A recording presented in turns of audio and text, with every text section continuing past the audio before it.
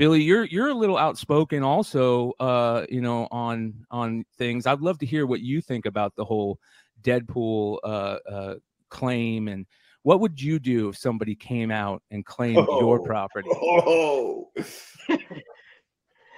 I'd be immensely flattered, I got to tell you that. But yeah, I mean, the guy's a joke. He's just some asshole who wants to, you know, I don't know what he was thinking. I don't think he was going to get the traction that he did.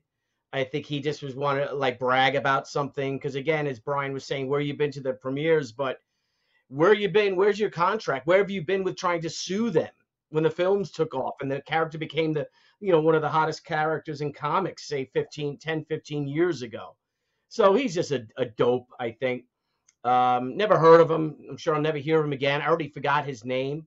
Yep. I saw that he came out, you know, and did that, and then people just roasted the crap out of him.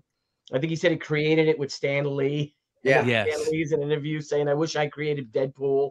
That he had said. Yeah, so he also said he created the Starbucks logo, which was really funny too. So well, there you have it.